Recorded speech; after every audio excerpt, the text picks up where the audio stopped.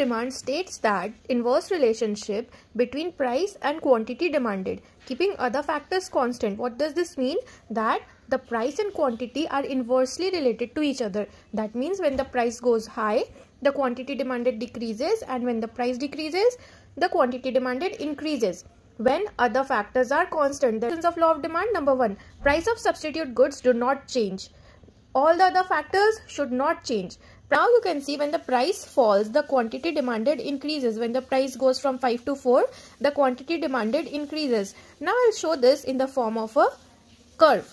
When the price is 5, the quantity demanded is 1. So we can join this like this. When the price is 4, the quantity demanded is 2. So if we join all these points, what do we get? We get a sloping line here, which slopes from left to right. The demand curve DD slopes downward from left to right, indicating an inverse relationship between price and quantity demanded. So this slopes from left to right, which shows the inverse relationship between the